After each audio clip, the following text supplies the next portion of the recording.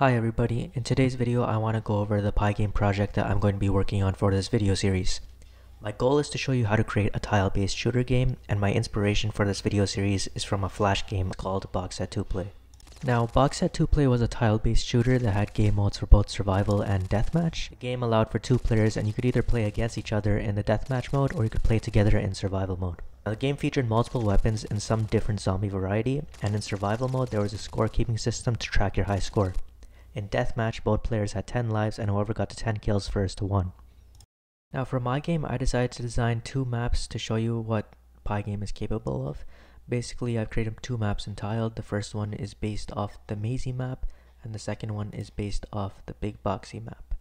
So I wasn't able to retrieve the assets that were used in the game Boxhead2Play, so I decided to use an art pack created by a creator called Kenney. I'll put his link in the description because he makes some really nice things, and as you can see here, this is a very nice looking top-down shooter game. So I decided to use his art pack for this tutorial because it's completely free. I just have to reference him.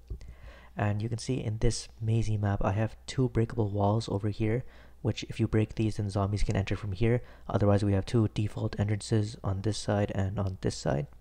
And then in the Boxy map we have a very simple interface where pretty much there's 2 entrances, one over here and one over here, and then these crates will act as bombs. I don't really like the image that I've chosen to represent the bombs, so I'll probably go back and change these later, but for now I just have a few crate objects representing where the bombs would be.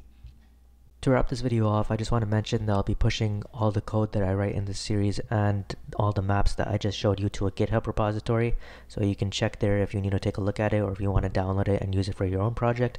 And if you have any questions, please leave a comment, and if you like the video, please give it a thumbs up and subscribe.